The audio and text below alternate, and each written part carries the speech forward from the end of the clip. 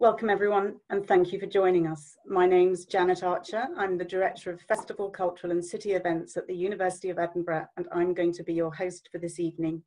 So, a few thanks before we begin. Thank you to everyone at the university who's helped make this series happen, especially the Festival's Cultural and City Events team.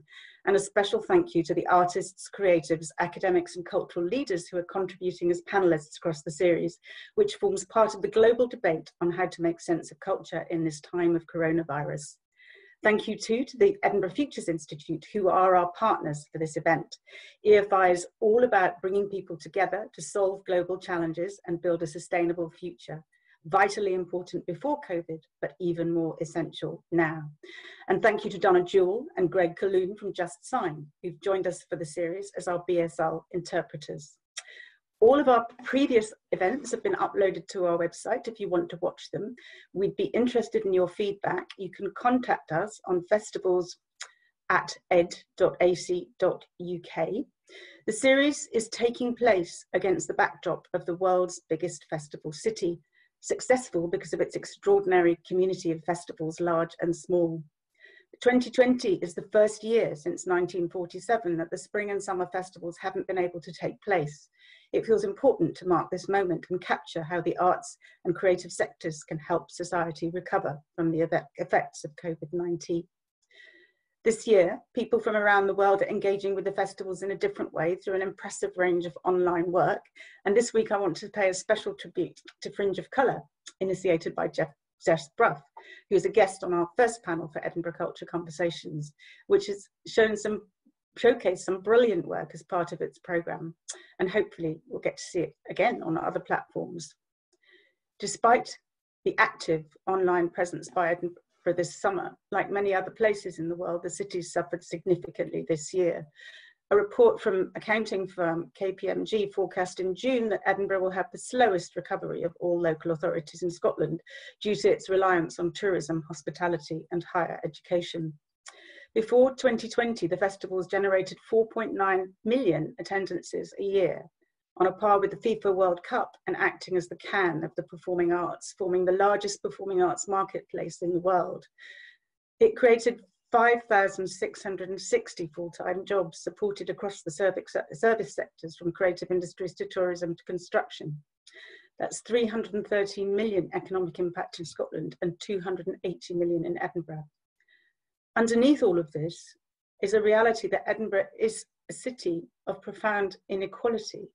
2018 figures cited that 16% of residents live in poverty, 21% of children grow up in poverty. The city's economic strategy in 2018 focused on themes including Edinburgh as a low-carbon city, entrepreneurial city, data capital of Europe, and building on the success of our world-leading cultural and tourism sectors. And the city is now developing a city plan for 2030, which converges with the university's ambitions, especially around data-driven innovation, which is a central part of the Edinburgh and South East Scotland City Region deal.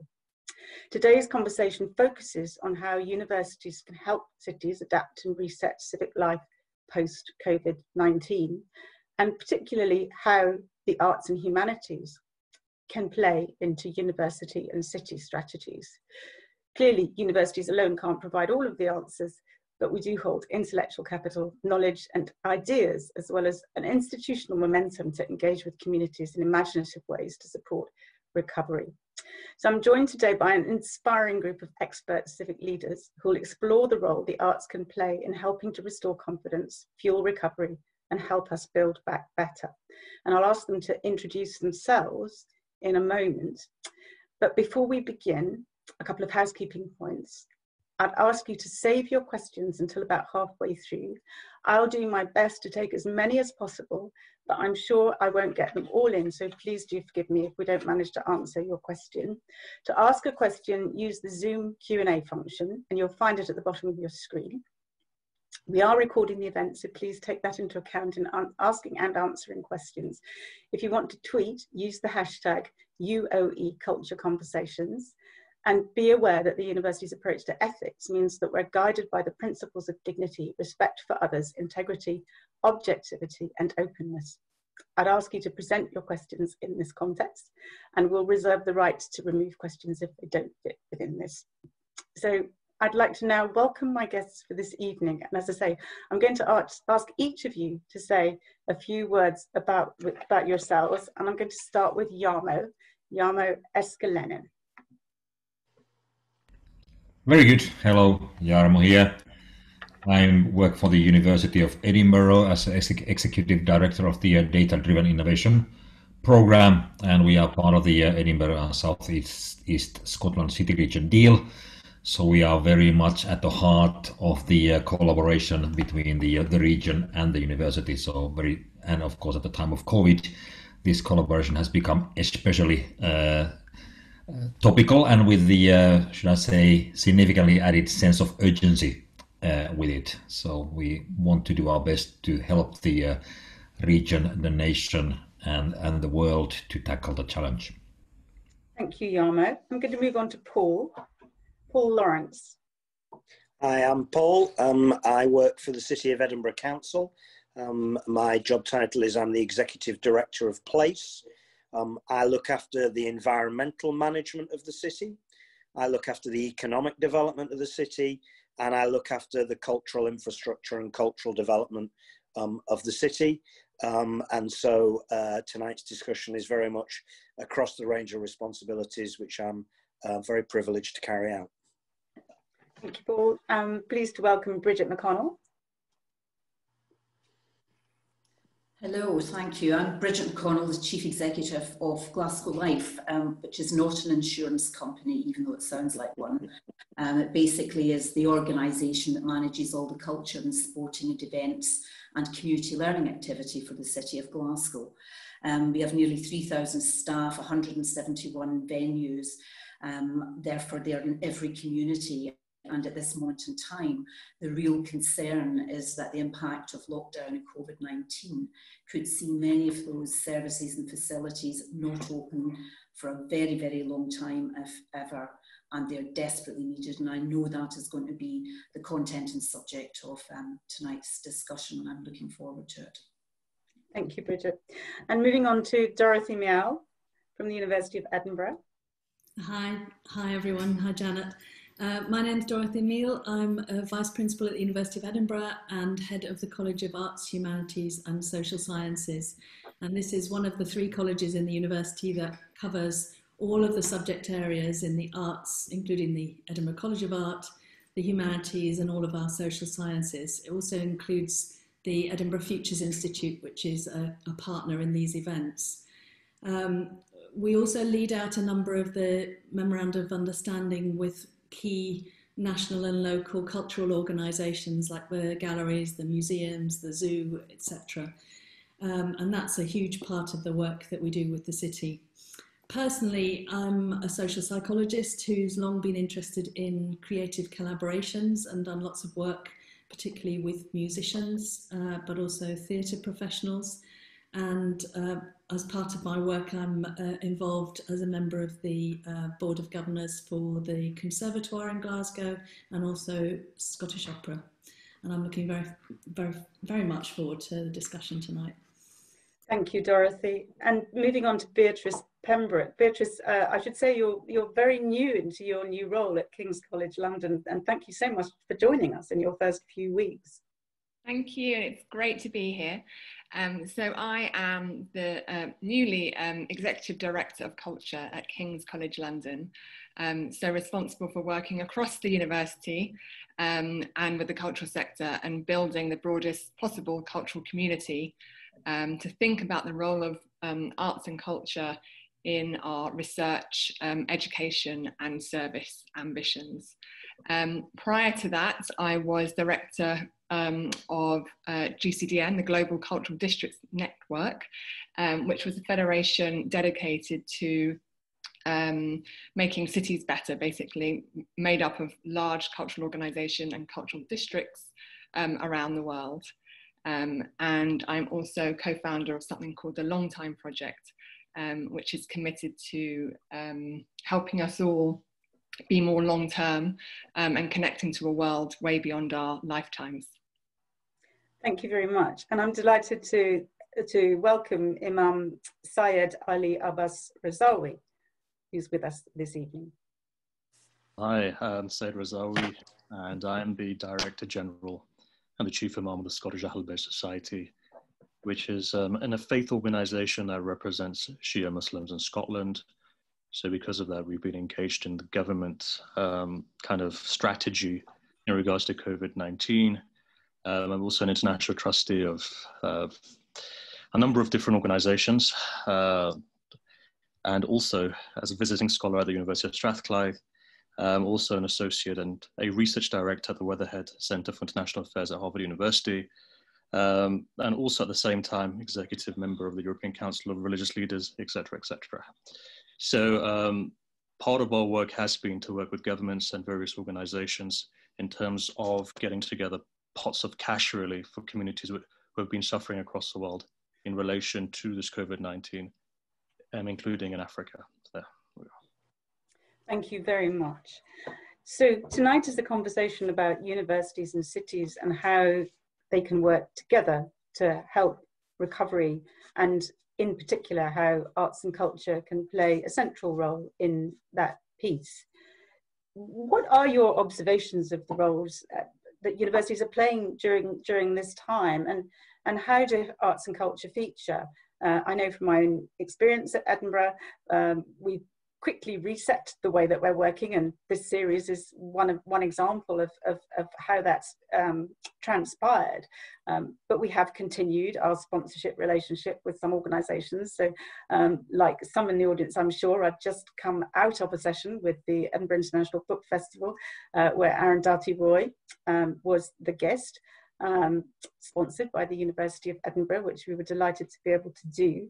And we've also seen academics driving some quite inspirational projects over the festival period, over the course of the last few months.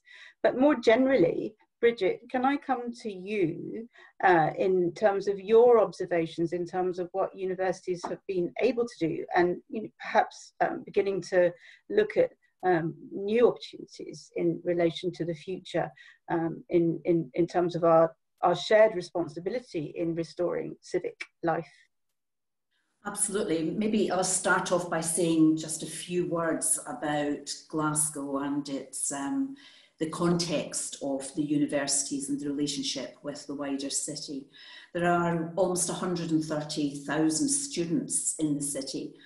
There are 5 higher education institutes, including the 2 small institutions, the Royal Conservatoire and the Glasgow School of Art. We have always had a good active relationship with them, from very traditional areas of work in research, whether it's looking into collections and museums research, joint PhD programmes, and sometimes looking at more social policy issues around participation. And obviously you mentioned earlier the issues around deprivation, which have been greatly exacerbated by COVID-19. And Glasgow, as you know, has some of the worst health inequality gaps, certainly in the UK, if not Europe, sadly. However, this is the 30th year anniversary of Glasgow, European City of Culture. And it's a year where we had hoped to have a lot of celebration of all that had been achieved in that time, where essentially the city not just regenerated itself, but it redefined what it was. And culture was at the heart of the economic regeneration and also the regeneration and engagement of communities. It's deeply sad that we now are in a situation where a lot of that work is under threat. However, that is where that long track record of partnership working between universities, the HE sector and the city becomes important, because we need to have evidence, we need to make the case. And I know we've all in our different guises, you have been in this sector for 40 years, been doing that for a long time. But I think in a time when we have so many opinions, so many statements made as facts, we need that engagement with universities for genuine research, for genuine reflection. And one of the benefits of this increase in these types of events is you can actually reach a wider audience and wider universities community as well. So for us at the moment in Glasgow, we have some wonderful projects where we're actually have been delivering joint services based at the Kelvin Hall, for example, where the Hunterian Museum of Glasgow University is located in terms of its staff, its research, its curators and its collections. But I think what has happened since lockdown is really quite inspiring, because we have senior people in the university who are represented on the economic recovery planning groups, working with us to identify what research programmes are going to actually help us find that way forward and support the innovation and creativity, which is going to be pivotal and central to the future success of our city and our country. We need to recognise that the student population will change quite dramatically, not least of all in somewhere like Glasgow and Edinburgh, where there was such a large number of students from other countries. Whilst we hope to maintain some of those numbers, I think without doubt, certainly in the short, if not to the medium term, that whole demographic is potentially going to change quite radically. So I think there needs to be a review of what the role of a university at a very local place can and should be. And I think the potential there in a time of potentially significant unemployment and skills loss, I think the university can maybe play a role, yes, in the traditional areas of joint research programmes. I think there's another area to be explored, and that is the role of the university and opening out to a local community. And I know already that in some universities in Glasgow we are having those discussions. I think that's a really important area for the future. Thank you. And I have to say I was heartwarmed when I joined the University of Edinburgh a year ago to discover that there's an enormous community engagement network of individuals, all of whom work in different roles, but over 100 people who are all committed to working in terms of community engagement in different ways, which is really exciting. Beatrice, now draw on your experience both in relation to your previous role as director of the Global Cultural Districts Network and your first few weeks in terms of King's. King's has obviously been set up for some time now, initially as a cultural institute and more recently as the King's Cultural Community. What are your initial observations in relation to how King's is working and what King's might be able to do in the future in terms of civic regeneration in London? Yeah, so my observation so far is that King's is deeply embedded in places with its community. For example, it has King's Health Partners, which is a large community of hospitals and other health partners surrounding the medical school and other faculties in the university. And similarly, many other examples. And that's partly because I think that it has, alongside research and education, this commitment to service, which is its kind of perhaps alternative to public engagement. But it's absolutely fundamental to the mission of the university. And I think that the COVID crisis has perhaps allowed a kind of different opportunity for that research mission. So for example, a well-known phenomenon during the crisis was Tim Spector's symptom tracker. Some of you may have used it. 4 million people have now signed up to that, and it's allowed the government and others, the people, to see the different trends and hotspots related to COVID. And that was scaled up with a local biotech company, and obviously as having use for many more. There are other examples. In terms of the arts and cultural work, the team have been very committed to building this kind of cultural community both in London and beyond. And although, like many in the sector, there have been some challenge, there are people on furlough, for example, it's been really active and working in new ways to listen and understand and reflect people's experiences during that time. So for example, they had a kind of almost like a mass observation project where they were documenting, collecting experiences of people time during lockdown, and also particularly committed to mental health and well-being, building on the university's hub for arts, health and well-being. I think that, again, a lot of focus, as others have said, on kind of thinking about the local rather than beyond that. So that's a really interesting shift, and lots more potential to do more there. Thank you. And Saeed, if I may call you Saeed, you are an academic yourself. You're a scholar at the University of Strathclyde and Harvard. What, in your view, is happening in terms of that relationship between cities and universities? And do you think we've interrogated that enough, or is there more that can be done? Thank you very much for that. I think, look, we're living in unprecedented times, which basically means, in my opinion, that we've never seen a pandemic like this that's brought the entire global village to its knees.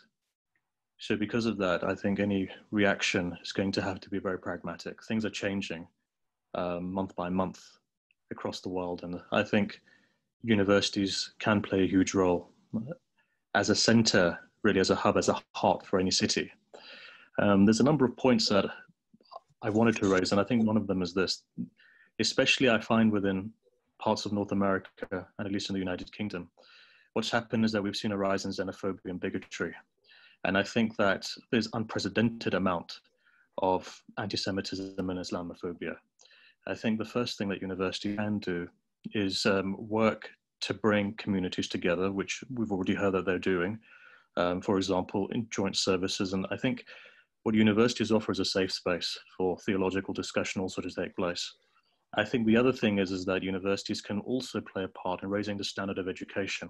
And as you've seen, there are thousands of courses at the moment. Harvard has hundreds of courses that some of them with a small cost to it, others free. So I think there is enough out there to be able to pull together resources so that we can have programs for people to at least help them in terms of either developing a skill or, for example, aiding them in their education, or I think just so that we can work together to reconcile. And I think universities, especially within the arts communities, can use their skills for reconciliation. I think that's very important, especially in the given time. So I think those are the couple of things which I guess are coming to mind at this moment. I also feel that you've looked at the research side. You've looked at you may have done track and trace. Some important universities which are involved in that. You've heard about mental health. So I think a university is a community in and of itself. It's a microcosm of, I would say, a macrocosm, which is a city or even a country. It can be reflective of that. And I think if used, I know that there could be issues with funding at the moment, but if all of the resources which a university has is used efficiently, I think that a strategy can be devised for all of those things. Be it supplementing this strategy for COVID in terms of track and trace or otherwise. You've got certain universities out there who are working on, for example, making a vaccine. But as far as what we can do in terms of the arts, mental health, something that we can do. I think bringing people together in terms of trying to counter some of that bigotry and xenophobia, which is again raising the standards of education for people, providing services. And I guess we can work well to make networks. And I'll give you an example. One particular university was kind enough to provide some of their resources for the United Nations. So we were able to then look at some of the wonderful work which is being done to develop those networks, and then to showcase those networks to people who require either funding. So to give you an example, in Africa, we were providing X amount of money for various countries. From a religious perspective, that was where governments were unable to, for example, help with sanitary, to help with, for example, people who are isolating, when it came to food, when it came to other resources. So anyhow, just to bring it all together, I think there's a lot that can be done. And if we do have a sincere strategy and there's time spent on that, I think that there is a huge amount that can be developed for another world, essentially, after COVID. Thank you. And I did a bit of research, and Dorothy might be able to perhaps fill in the detail, but I've noticed that we do have a new MSc, so a taught masters, which is offering a rich, broad study of the Islamic intellectual traditions of scripture, law, theology, and philosophy in conversation with Christian thought, ethics, and political theology, which feels exactly in the territory that you're raising there. I hope so, yeah. That's very good. So, Dorothy, is there anything that you want to add into this part of the conversation in thinking about universities and cities? Well, I think from the University of Edinburgh's perspective, we were initially set up by the city, which is quite unusual. So often the founding of a university happens through either a religious foundation or another route, but we were set up by the city of Edinburgh in 1583. So it's the relationship with the city is a very, very close one. And I think as we're looking at how things have happened over the last few months, we're starting to see that history in very sharp focus. There's been an obvious impact from the university in terms of providing expertise around public health and health more generally, and fantastic influence on a number of aspects of policy, which is kind of the most obvious initial impact of the university on how the country and the city are coping with the pandemic. But I think there's also, because of the nature of Edinburgh, been a lot of impact on the work of the festivals and the pivot of the festival, some of the festivals to an online format. You were just saying about the book festival, which I think has been enormously successful in doing this, but there's been a whole range of different work with the Fringe. You talked about the Fringe of Colour and the fantastic work that Jess has been doing to bring completely new forms of fringe activity into this online environment. There's lots of other examples that we can go into later, I'm sure, but seeing this much more diffuse impact on the rest of the city rather than only the direct impact on public health policy has been really interesting from my perspective.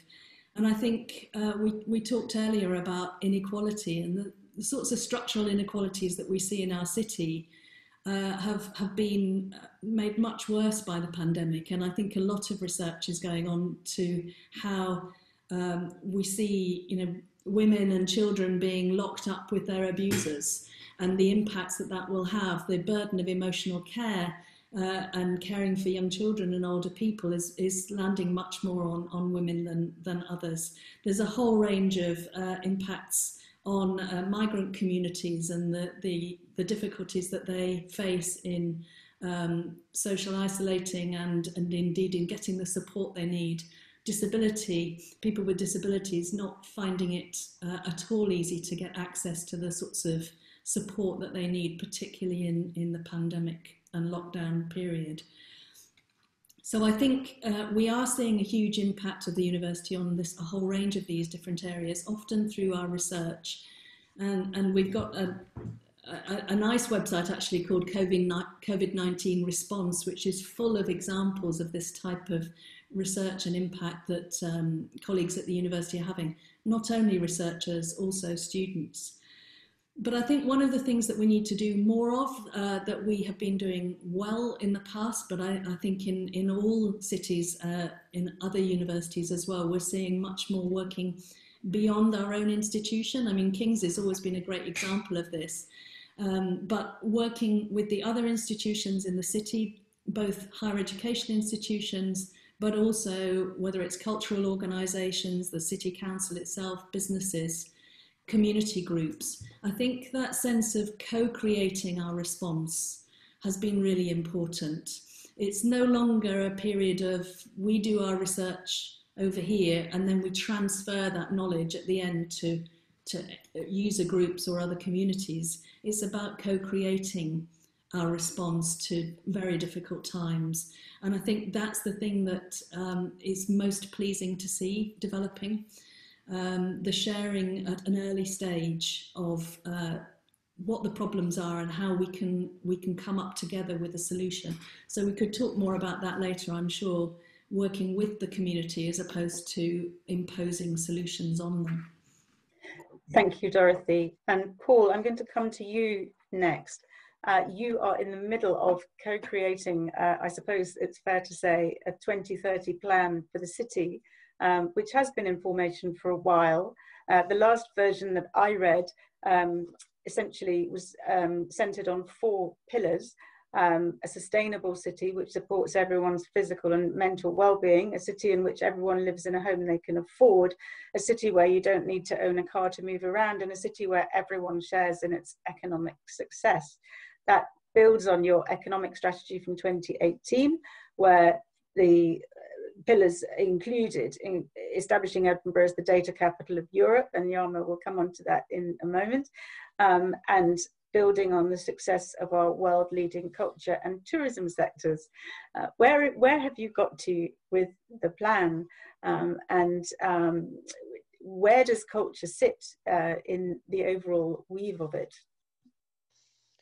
Well, I could talk for hours on those questions, but they're kind of slightly tangential to the kind of 2 things I really wanted to focus on, and I'm happy to come back to those in detail. I kind of think sort of thinking about planning is one thing, but being in the middle of doing is a slightly different place. And I think we're all in the middle of doing and thinking just now. There are 2 kind of primary points I want to start off with, I suppose, from a council and civic perspective. The first is, and this is in slight contrast to what Bridget was saying, about the Glasgow position, which is fascinating. And, you know, in the 30 years that Bridget referred to, you know, every city in the world can learn from what Glasgow has done, no question. But in the period before COVID and the period with COVID, Edinburgh's kind of tried to address, with partial success, a kind of slightly different set of issues. And they've been crystallized recently, probably in a strong public debate about both the use of the city as, if I can put it this way, a cultural backdrop, and of the affordability of the city to be that cultural backdrop. And the issue of affordability in Edinburgh, of affordability to live, if you are, you know, moving from one freelance contract to another, or if you're coming for festival time. The ability of the creative artist or producer to have somewhere to produce, to work, and the ability of the audience to consume and engage with product in an affordable environment.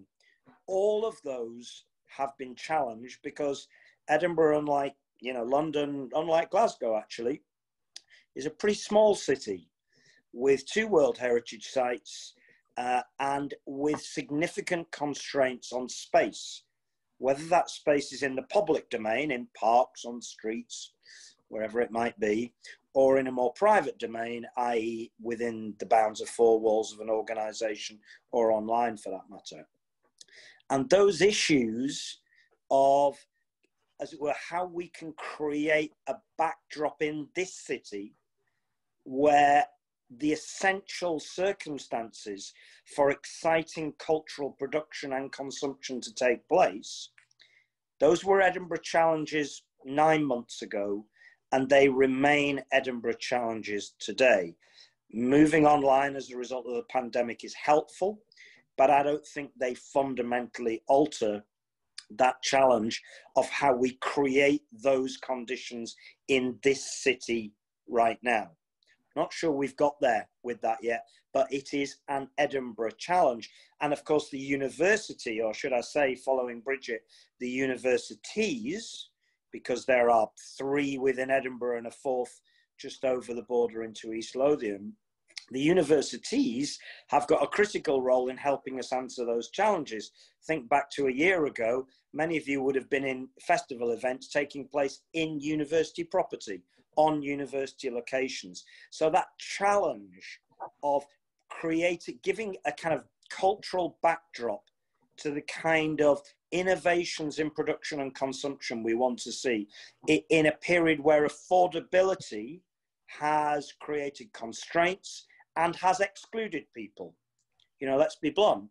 You know, affordability leads to exclusion, or inaffordability leads to exclusion. That's an Edinburgh challenge, and we need to think carefully about that in the area of living with COVID, just as we did in the period before COVID. And the second dimension I wanted to mention is a kind of area of economic strategy which the Scottish Government has taken up with significant enthusiasm, and that's the notion currently referred to as community wealth building. And Dorothy touched on community wealth building. She just didn't give it that label because it's kind of today's label. But this is building on work that colleagues have done in areas of Greater Manchester and Lancashire and so on, and now in the Ayrshires in Scotland and elsewhere.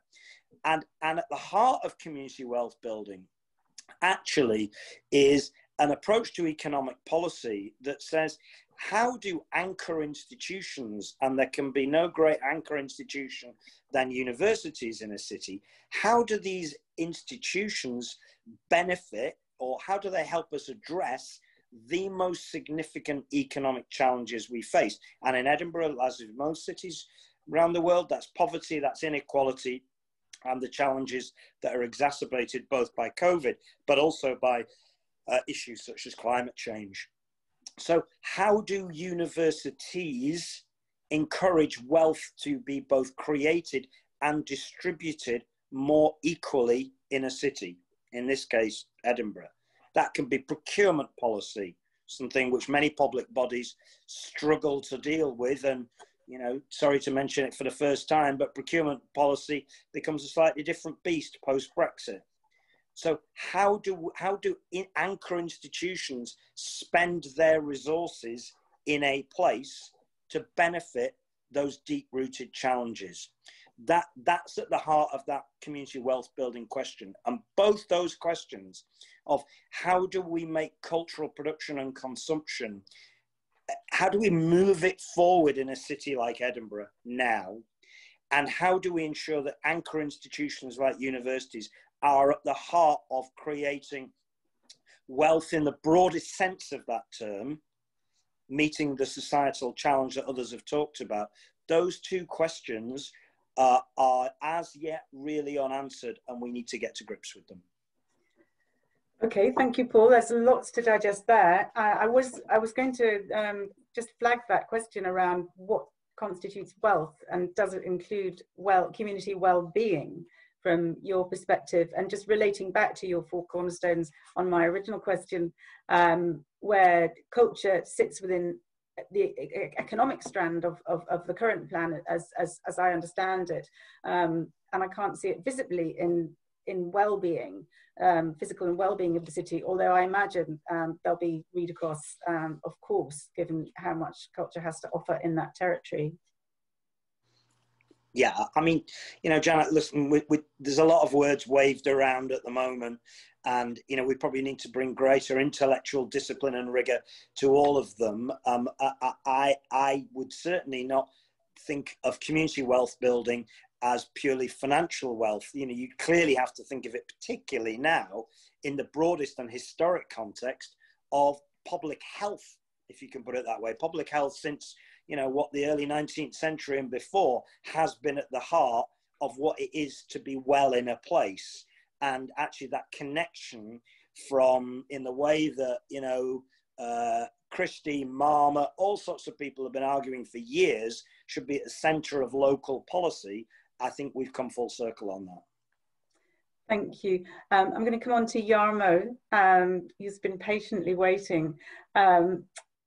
You've come from an events background, so you're currently heading up a data-driven innovation program at the University of Edinburgh, which has responsibility for looking at data and how we can utilize data to help generate opportunity in Edinburgh and beyond.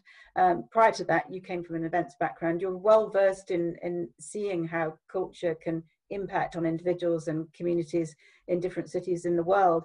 What's your observation of the function that arts and humanities can play in helping to reset civic life, particularly in a moment like this, when, and I will go back to Arundhati Roy, who said it feels like we're trying to find our way out of the forest, but the trees keep moving around, which is such an amazing analogy and just describes exactly how all of us are feeling at the moment, I think. What's your take on what arts and humanities and culture can do in this point? Maybe I'll move the trees around a bit with the question. So and I would like to connect arts and humanities to the other sort of a wider context of the society, because at the heart, the data-driven innovation program is about the multidisciplinary collaboration, both between different sectors, between different academic sectors, but especially between the university and the different sort of a whole innovation ecosystem of the Edinburgh and South East Scotland region. And the raison d'etre of the DDI program is that we are here to deliver inclusive growth. What has now, of course, changed, at a very rapid pace is the sense of urgency attached to that. We have to deliver inclusive growth not in 5 years' time, not like in a year's time. We have to we have to take action now to support the city in the recovery.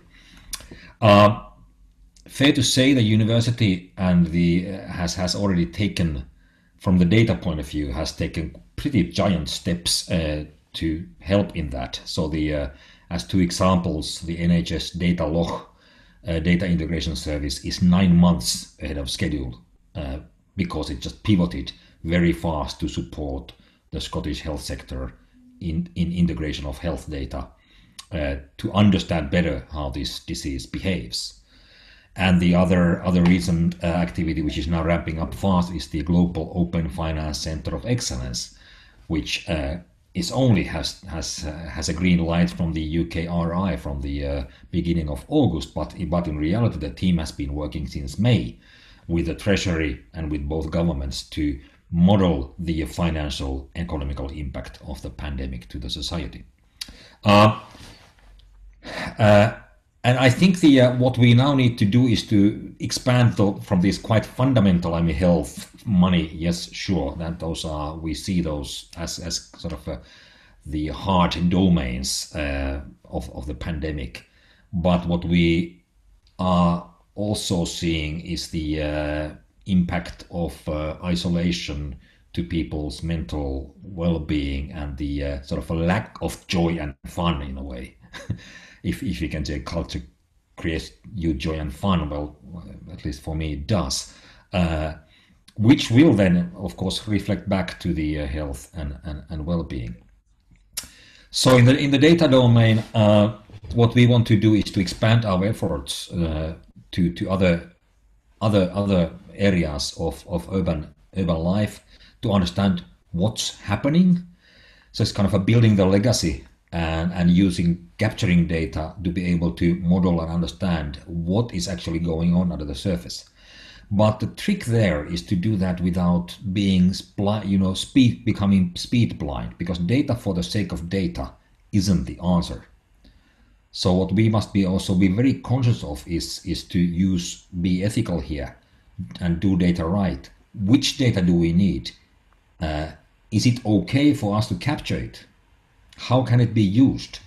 We are seeing efforts globally in which governments are misusing the opportunity of crisis by implementing new privacy infringing technologies and ways of working. And fair to say, I don't think UK government was very far off from doing the same if the technology had allowed that with the symptoms, the COVID app they were developing with a centralized database of all of our data.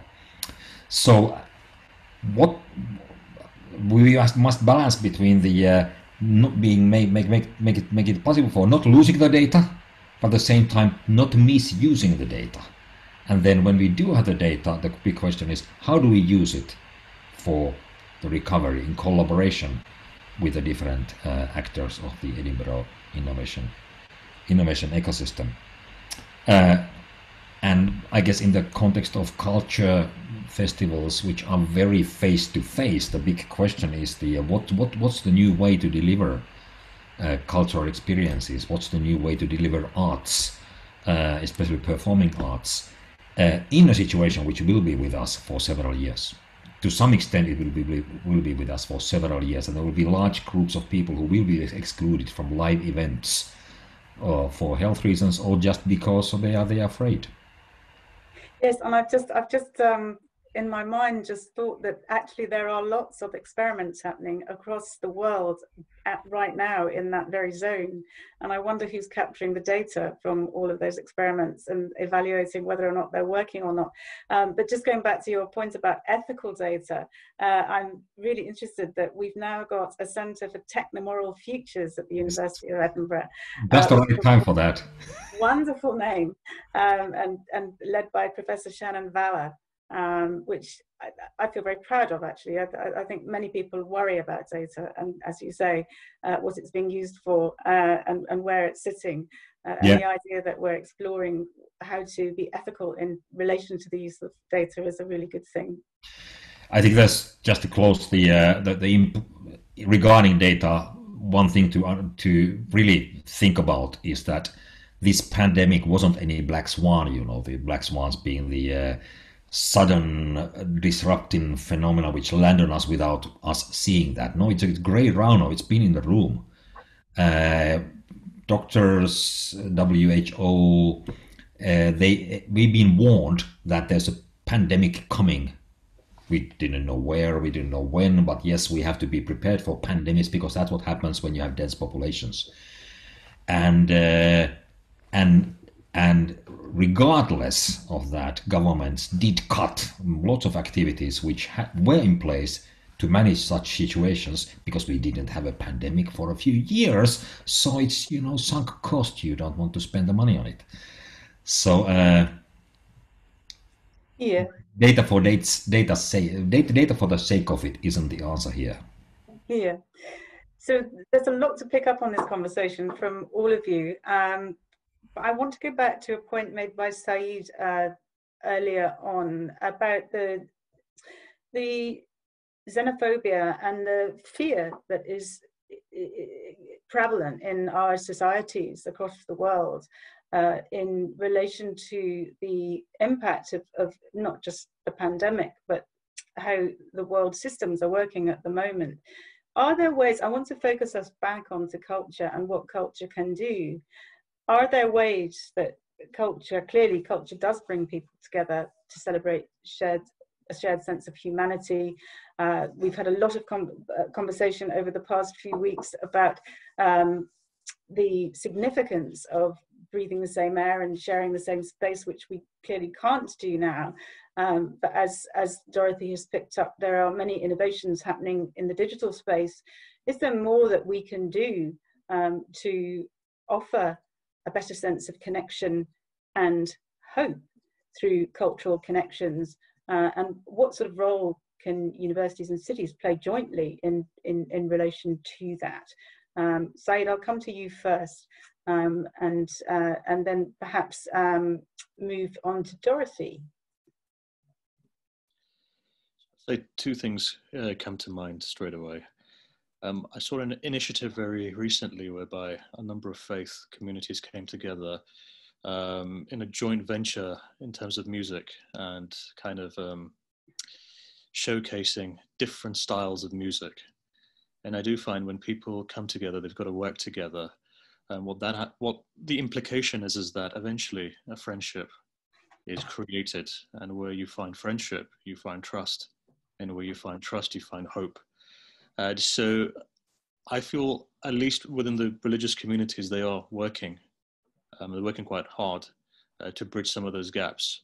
But I think if it's only left to the religious communities, It's only a small population. So I think it's important to really open up. And I think where we can open up again is drama, music, some of the arts, for people to come together in projects, especially youth.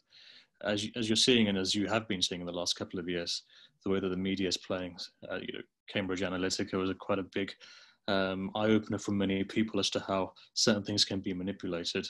And what I found is that the far right in this 4 or 5 months have manipulated, and you can see the hatred which is coming out. And I guess though we live in a global village, but one has to remember there's a lot of misinformation.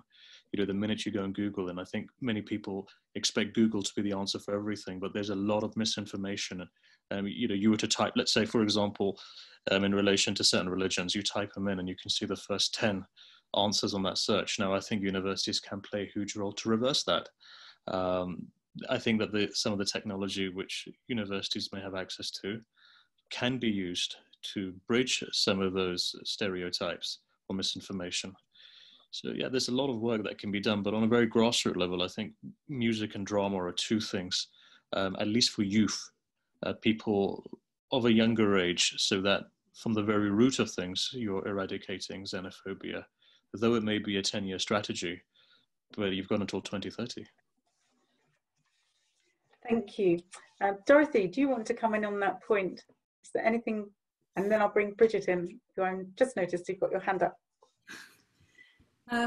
Yes, thanks, Janet. I mean, I think one of the issues that we can think about in terms of managing to bring communities together is that the shift to a lot of these practices being online has allowed us to draw in people from a much wider range of communities around the world. I don't mean that in a simplistic way, because there are all sorts of issues of gaining access through digital means, and I don't want to minimize those, but just at the higher level, the fact that we are likely to be able to move to more successful globalization processes if we're really aware of cultural diversity and build that into our online communities and online practices. Now, how we do that is not straightforward at all. We know that the different assumptions and different backgrounds have to be worked with really intensively if they're going to come together successfully. It's not just about putting these groups together in an online or a physical space and the collaboration and the understanding will automatically follow. That absolutely won't happen. So how do we understand how to work with cultural diversity in a way that makes for successful performance, successful collaboration? And I think that's something that's a real puzzle that we need to be working on, actually. It's not something that we've currently got answers to, but the new environment we're in now gives us an opportunity to both research that, play with that, experiment with it, and hopefully cope with some of the difficulties of access and difficulties of misunderstanding. Thank you. I'm going to just note that we are now at 5 to 7. If anybody in the audience has got any questions that they want to put to us, now's the moment to come forth with them. So please do, for any of our panelists, highlighting who you'd like to answer your question. That would be great. Bridget, I'll come on to you. You've got a point to make. Yeah, I've actually got 2 points. The first one's picking up on some of the things that have just been said, and it's a very practical example. In Glasgow, between Glasgow Life and the university, we have made appointments, joint appointments, where we have got researchers and curators looking at issues of empire, slavery, etc. We've appointed, in partnership with Creative Scotland, an arts, music and diversity manager. And this is not tokenism. It's not about getting one person and we can say that's that work done. It is about someone who can challenge us, who can influence our programs, our exhibitions, our acquisitions that we are buying, not just from white, middle class, middle-aged men, but actually getting a real diversity of artwork into our city and national collections. So I think there's very practical things that we can do as universities and as city authorities and organisations, which are not hugely expensive, but really impactful. the main point I was wanting to make earlier on, I think every speaker has made an important point about the connection between social and economic policy. For instance, the UK, Scottish Government, and indeed regional and city government industrial strategies all state unequivocally that public health is central to improving productivity in this country. And I think more than, that was pre-COVID, more than ever post-COVID, that is the case. And the need for the linking of our social and economic policies needs to be more pronounced, and it's more important than ever. At the moment, I chair a working group for the National Events Industry Group, which includes the Edinburgh Festivals and the Royal Highland Show and others. And we are looking at commissioning research concerned with the impact of that sector, and cultural sector especially, on health and well-being. There's a lot of research out there. You've got Daisy Fancourt from King's College, you've got the UK parliamentary report into the impact of arts on health. There is some research out there, but there's so much more to do, because going forward, people don't, well, they need jobs, but they need roses too, in the words of those famous suffragettes. And universities are really well placed to work with city authorities and institutions to evidence that and make that case, and to deliver programmes as well. So just in summary, pre-COVID, industrial strategies already recognise the link with public health and increased productivity, and it's now so much greater an issue than ever before. Thank you, Bridget. And yes, Edinburgh too, I think Paul has a diversity officer through the same scheme as Glasgow with Creative Scotland. So Beata Skobodzinska is in a role looking at diversity and inclusion with the cultural sector in Edinburgh, which is great. I don't know whether the University of Edinburgh has joint posts with the city yet. Is that something that has been considered? I'm not sure if we've got the joint post yet, not that I'm aware of, but I know we've got a joint commitment to jointly examine the history of both the university and the city in terms of the history of slavery and colonisation, and that's something that's being very actively worked on at the moment. Interestingly, not only by researchers, but groups of researchers and students and people in the community working together on this. So it's an interesting idea, the joint post, actually, Bridget. I'll take that one away. I think the issue for me, Janet, I suppose from experience, I mean, the issue of reflecting on history and so on is right and challenging and difficult. And we're doing some work on that, as Dorothy says now. The key thing from a bringing communities together perspective, if I can call it that, going back years, is bringing diverse programming into the heart of our cultural institutions. And I think, we've, exactly as you say, Beata's doing a fantastic job for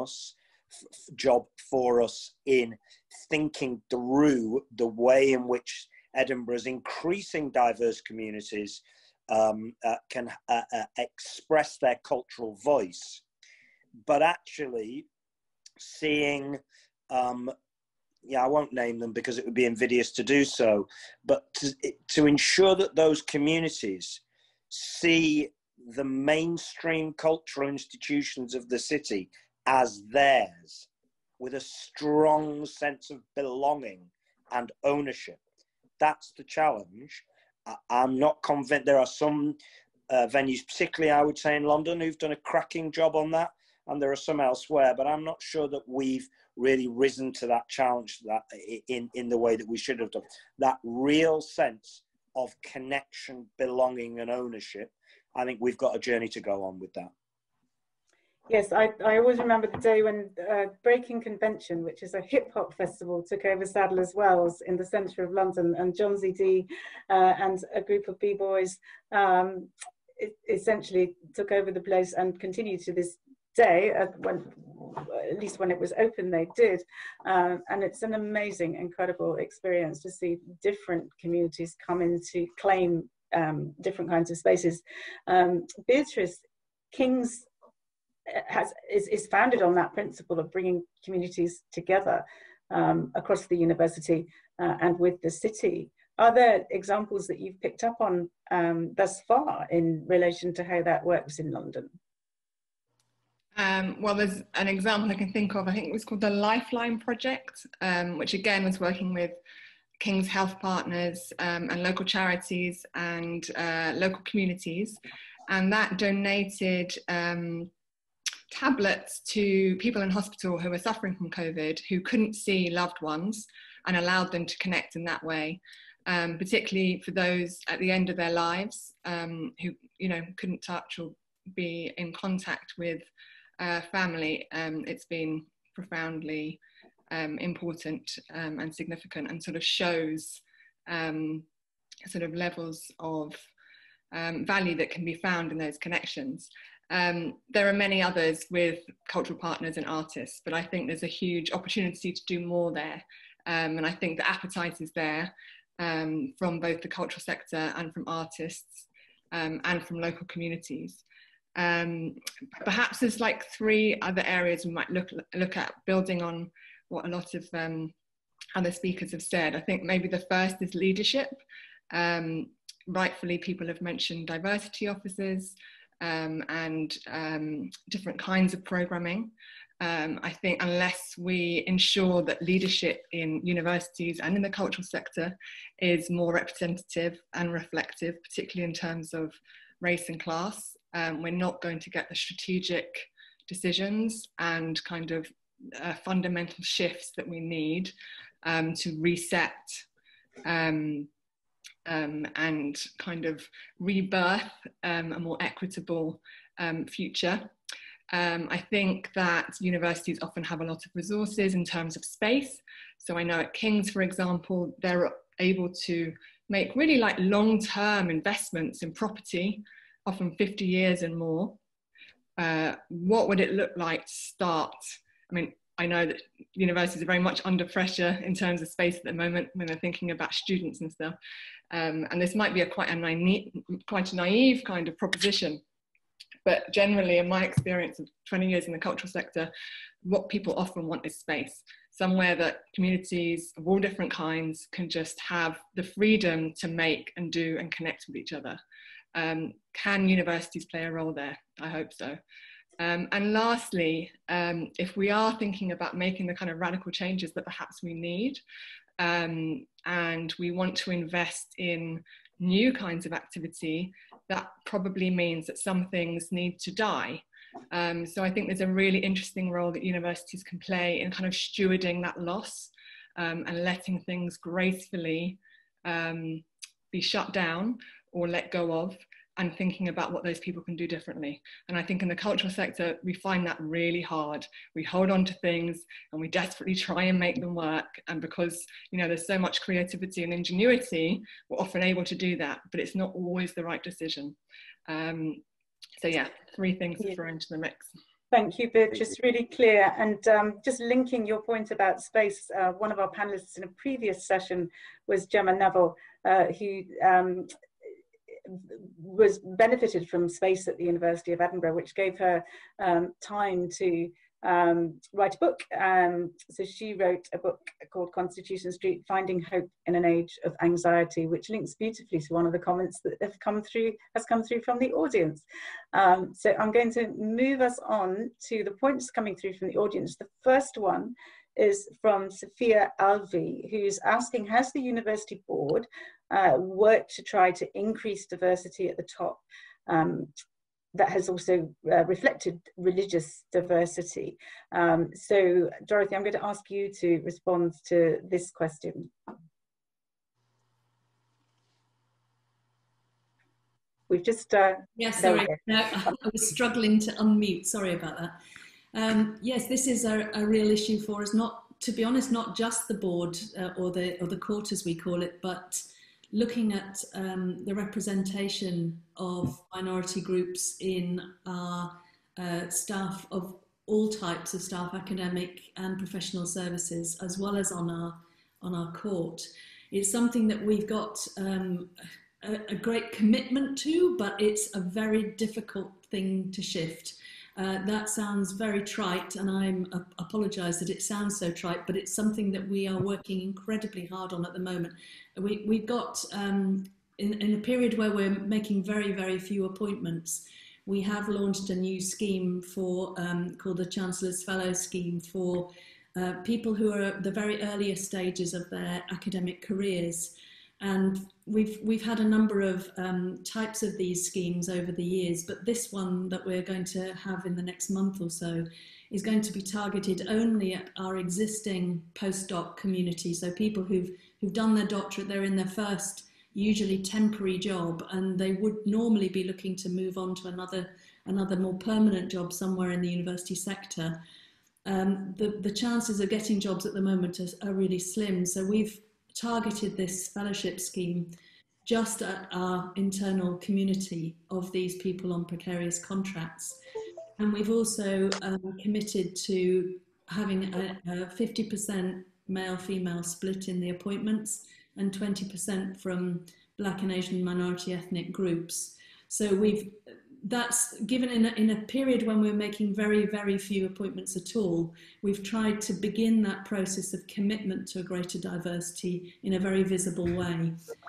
But the need to do that across the piece, and particularly in the court, in the higher levels of the university, it's there, but I don't think we're going to be able to shift that very quickly, but we are working incredibly hard on it. I hope that doesn't sound too bland as an answer, because it is something that is really worrying us and bothering us.